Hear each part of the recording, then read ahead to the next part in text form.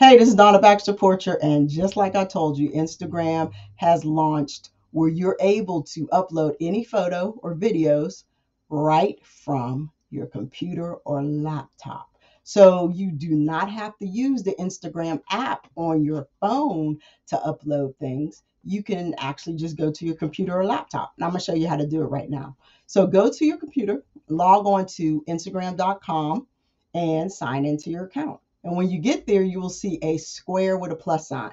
This is the new button that they've added so that you can do this from your computer.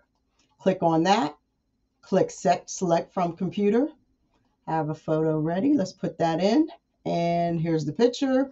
You can resize it to different 3 ratios. 4:5 just makes it a little bit taller.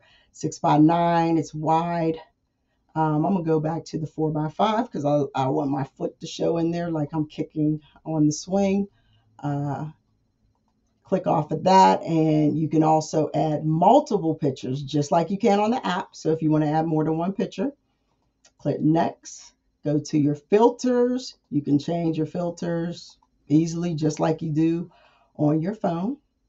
I'm going to make an adjustment. That's the brightness and the contrast area. So I'll do that here.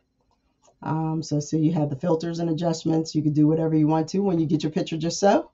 You click on next again and you write your caption, which probably is easier for some of you to type on your computer. So I'm going to say into the weekend. Okay, and you can add a emoji. Let's see, it's not taking a heart. Add that. Okay, we got the heart in there. Location. You start typing and it should pop up. The accessibility, that has to do with visual impairments. So you can write an alternate text that describes your photo. Advanced settings is where you can turn off or on commenting. And that's pretty much it. You hit share, it's doing its magic, and your post has been shared.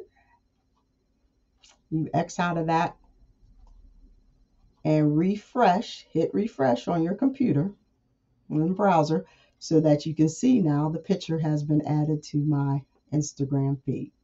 As simple as that. So I hope you have the feature. Let me know how you like it. All right. Peace.